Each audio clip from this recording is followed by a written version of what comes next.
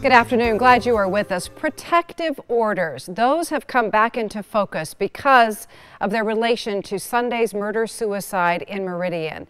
That tragedy has sparked a lot of interest in protective orders, and we'll explain more about that in a moment. And the question is there anything more a victim can do other than a protective order in a case like this?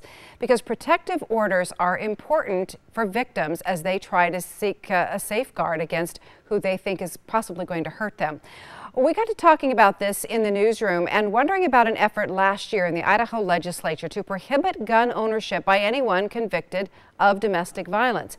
KTVB's Shira Matsuzawa is in the newsroom with more about that and what's ahead. Shira?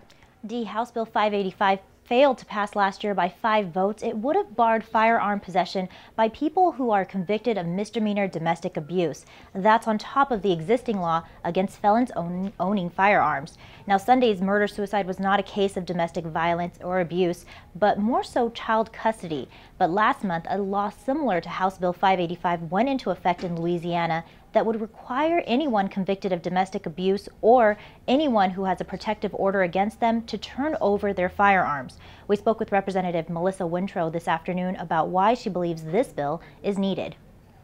I think this legislation is so needed. Last year alone in our state, we had 17 fatalities related to domestic violence and firearms. So anything that we can do to keep firearms out of the hands of the most dangerous people, we should be doing that. We should be protecting our families, our first responders, and in this case, sometimes people even kill themselves. That's a tragedy. As our Morgan Boyson reported yesterday, Heidi DeLeon, one of the victims in Sunday's murder-suicide, filed for a protection order just 24 hours before that deadly shooting.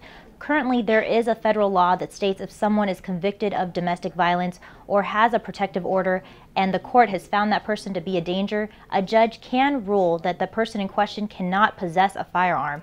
The state proposal differs from that federal law, though, because it would impose a temporary restriction. As I mentioned, last year's bill failed to pass by 5 votes. We reached out to those who opposed it, both Idaho's Second Amendment Alliance as well as the Freedom Foundation. They were not able to speak with us today. Dee? All right, thank you for that, Shira.